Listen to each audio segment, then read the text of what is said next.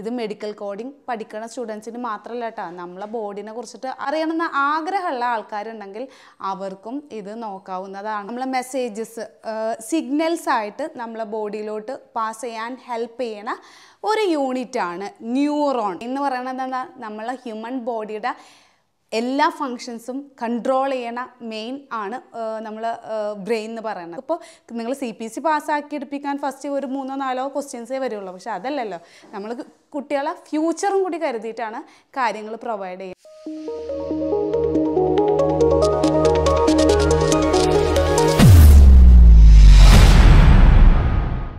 Welcome to Indus talks. അപ്പോൾ നിങ്ങൾ കുറേ നാളായില്ലേ അനാട്ടമിയുടെ വീഡിയോസൊക്കെ ചോദിക്കുന്നുണ്ട്.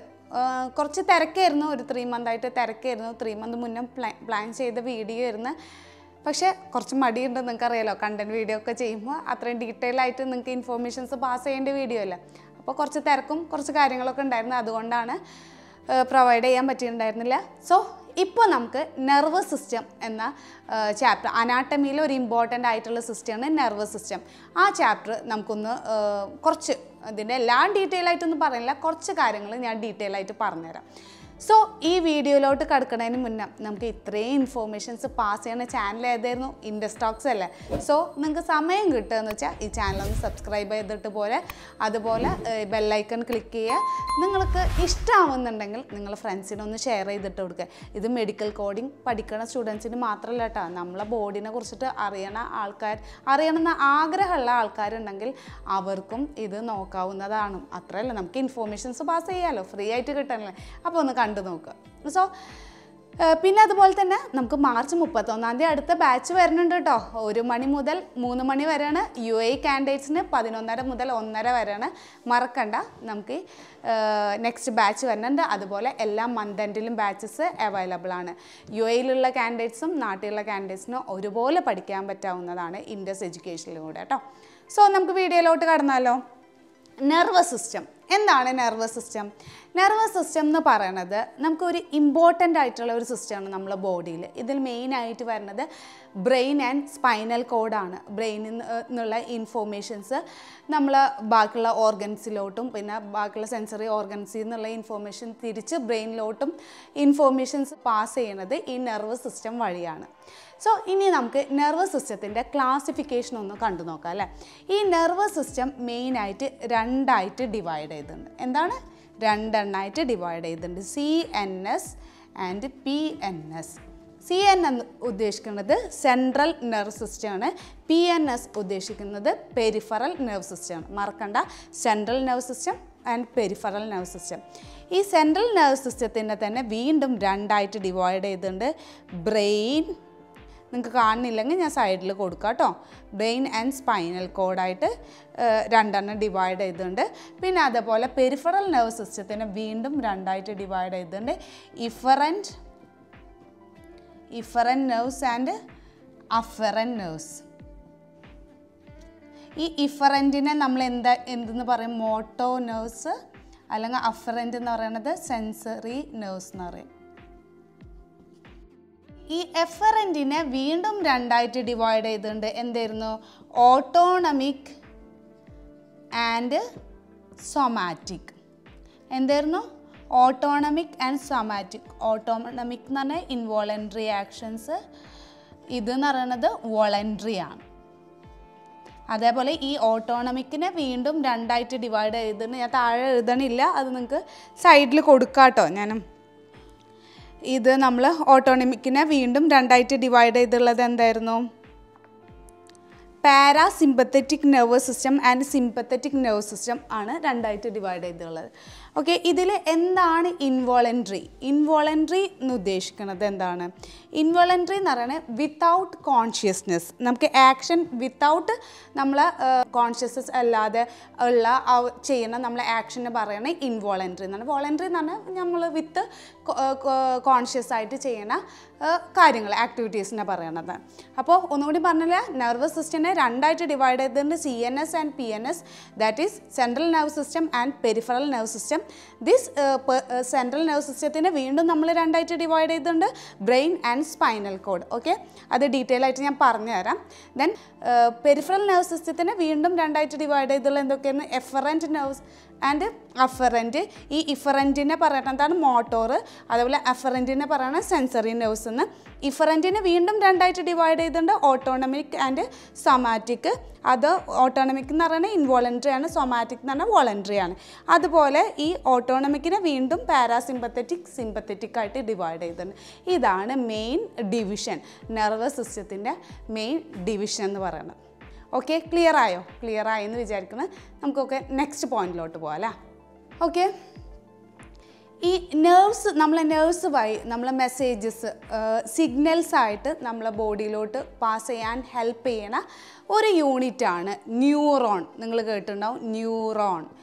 ന്യൂറോൺ എന്ന് പറയുന്നത് functional unit of nervous system എന്നാണ് പറയുക. എന്തായിരുന്നു ന്യൂറോൺ പറയണത്? Functional unit of nervous system ആണ് അല്ലേ. സോ അപ്പോൾ നമുക്കിനി അതിൻ്റെ ഞാൻ പിക്ചർ സൈഡിൽ കൊടുക്കാം.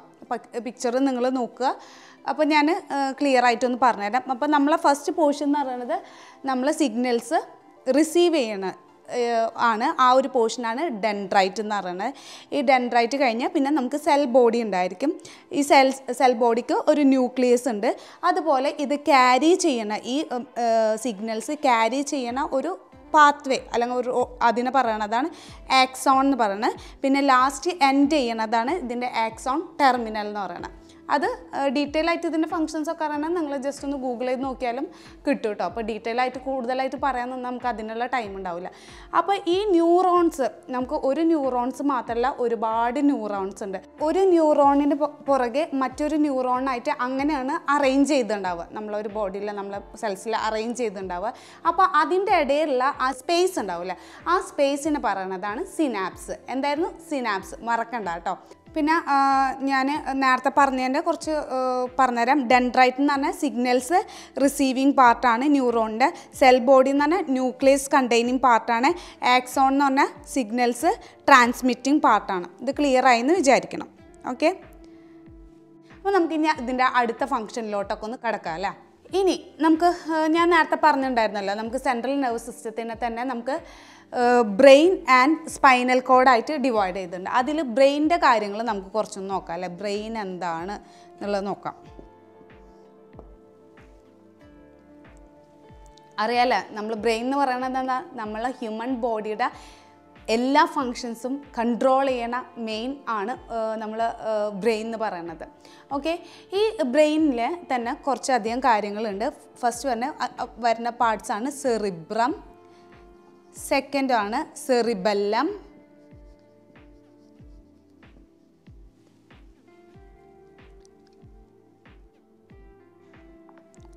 തേർഡ് ആണ് എന്താ വരുന്നത്? ഡയൻസെഫലോൺ ആൻഡ് ബ്രെയിൻ സ്റ്റം. എന്താണ് ബ്രെയിനിൽ?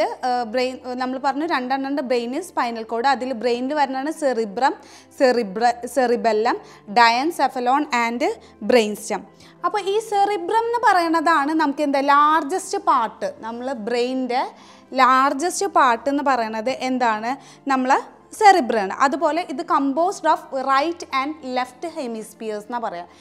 It composed of right and left hemispheres. അതേപോലെ സെറിബെല്ലത്തിൻ്റെ ഫംഗ്ഷൻ എന്താണ്? സെറിബെല്ലം എന്ന് പറയുന്നത് ഈ സെറിബ്രത്തിൻ്റെ അടിയിൽ, തൊട്ടടിയിൽ വരുന്ന ഒരു പോർഷൻ, ലൊക്കേറ്റ് ചെയ്യുന്ന പോർഷനാണ് സെറിബെല്ലം എന്ന് പറയുന്നത്. അത് മെയിനായിട്ട് നമ്മളെ മസിൽ മൂവ്മെൻറ്റ്സ്, പിന്നെ അതേപോലെ നമ്മൾ പോസ്ചർ, പിന്നെ നമ്മൾ മെയിനായിട്ടുള്ള നമ്മൾ ബാലൻസും ചെയ്യുന്നതാണ് ഇത്. പിന്നെ മൂന്നാമത്താണ് ഡയാൻസെഫലോൺ ആൻഡ് ബ്രെയിൻ സ്റ്റം എന്ന് പറയുന്നത്. അത് മെയിനായിട്ട് it act as A relay centre connecting cerebrum and cerebellum to the spinal cord. ഈ സെറിബ്രത്തിനെയും സെറിബെല്ലത്തിനും സ്പൈനൽ കോഡായിട്ട് കണക്ട് ചെയ്യണ ഒരു ഭാഗമാണ് എന്താന്ന് പറയും ഈ ഡയാൻസെഫലോൺ and brain stem.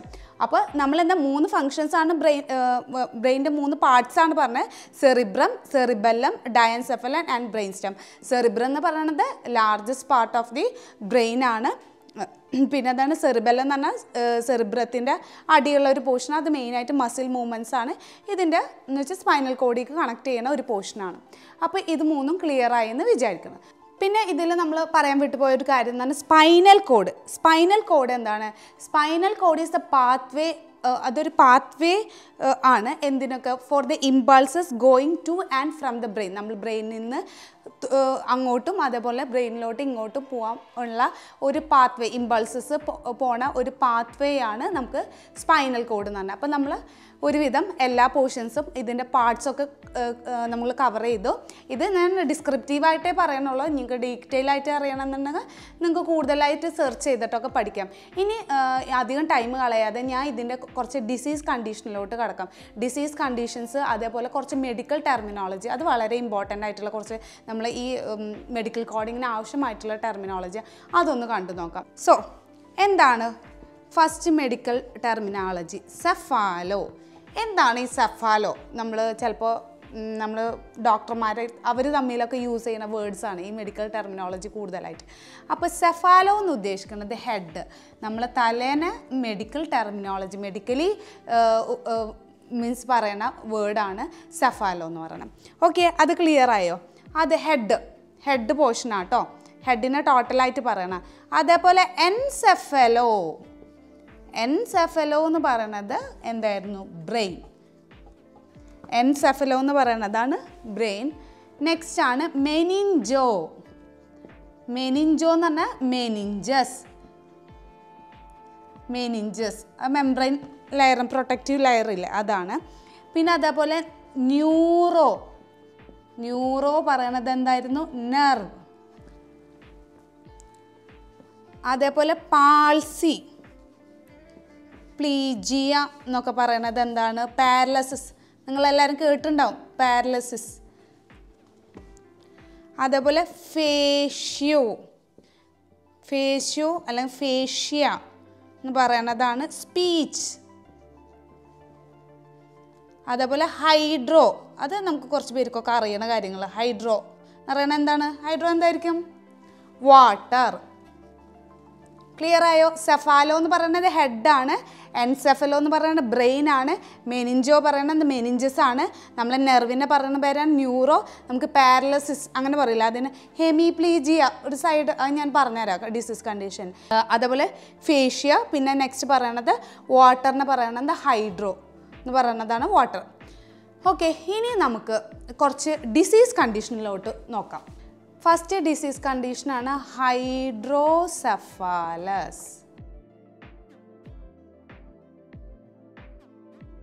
Okay, hydrocephalus എന്ന് പറയുന്നത് നിങ്ങൾ കേട്ടിട്ടുണ്ടാവും അല്ലേ? നമ്മൾ ബ്രെയിനിലുള്ള ഒരു ഫ്ലൂയിഡാണ് CSF, സെറിബ്രോ സ്പൈനൽ ഫ്ലൂയിഡ് എന്ന് പറഞ്ഞിട്ട്. ഈ സെറിബ്രോ സ്പൈനൽ ഫ്ലൂയിഡ് കൂടുതലായിട്ട് ഡ്രെയിൻ ചെയ്ത് പോകണം. ഡ്രെയിൻ ചെയ്ത് പോവാതെ നമ്മൾ എക്യൂമുലേറ്റ് ചെയ്യണം. നമ്മൾ ഈ വെൻട്രിക്കിൾസിലൊക്കെ എക്യൂമുലേറ്റ് ചെയ്തിട്ട് നമ്മൾ ഹെഡ് വലുതാവണ സിറ്റുവേഷൻ, നിങ്ങൾക്ക് വേണമെങ്കിൽ പിക്ചർ ഞാൻ സൈഡിൽ കൊടുക്കാം. വലുതാവണ സിറ്റുവേഷൻസ് ഉണ്ടല്ലോ, ഈ നമ്മൾ CSF ഫ്ലൂയിഡ് എക്യൂമുലേറ്റ് ചെയ്തിട്ട് ഹെഡൊക്കെ വലുതാവും, കുറച്ചും കൂടി നോർമൽ ഉള്ളതിനെക്കാട്ടി കുറച്ചും കൂടി ഗ്രോത്ത് ഉണ്ടായിരിക്കും. അങ്ങനത്തെ ആ സിറ്റുവേഷനെ പറയണതാണ് ഹൈഡ്രോസെഫാലസ്. ക്ലിയർ ആയെന്ന് വിചാരിക്കണം. നമുക്ക് അടുത്ത ഡിസീസ് കണ്ടീഷനിലോട്ട് പോവാം. ഇനി അടുത്തതാണ് സ്ട്രോക്ക്. നിങ്ങളെല്ലാവരും കോമൺ ആയിട്ട് കേട്ടുള്ള ഒരു കാര്യമാണ് സ്ട്രോക്ക്. സ്ട്രോക്ക് എന്ന് വെച്ചാൽ ഡാമേജ് ടു ദ ബ്രെയിൻ. എങ്ങനെയാണ്? Due to the lack of the blood supply. നമ്മൾ ബ്ലഡ് സപ്ലൈ ഇല്ലാതെ നമ്മൾ ബ്രെയിൻ ഡാമേജ് ആവുക. അങ്ങനെയുള്ള സിറ്റുവേഷനിൽ നമുക്ക് കുറേ ആഫ്റ്റർ എഫക്റ്റ് ഉണ്ടാവും. സ്ട്രോക്ക് വന്നാൽ ചിലവർക്ക് ഹെമിപ്ലീജിയ ഉണ്ടായിരിക്കാം, അതേപോലെ മോണോപ്ലീജിയ, പിന്നെ നമുക്ക് സംസാരിക്കാൻ പറ്റാതിരിക്കുക, അങ്ങനെ കുറേ കാര്യങ്ങൾ ഉണ്ടായിരിക്കും. അപ്പോൾ അത് സ്ട്രോക്കിൻ്റെ ആഫ്റ്റർ എഫക്ട്സ് ആണ് കേട്ടോ അതൊക്കെ വരുന്നത്. ഹെമിപ്ലീജിയ എന്നൊക്കെ അതൊക്കെ നമുക്ക് കോഴ്സ് ഉണ്ട്. ICD ഇപ്പോൾ പഠിച്ചുകൊണ്ടിരിക്കുന്ന കുട്ടികൾക്കൊക്കെ അറിയാൻ പറ്റും.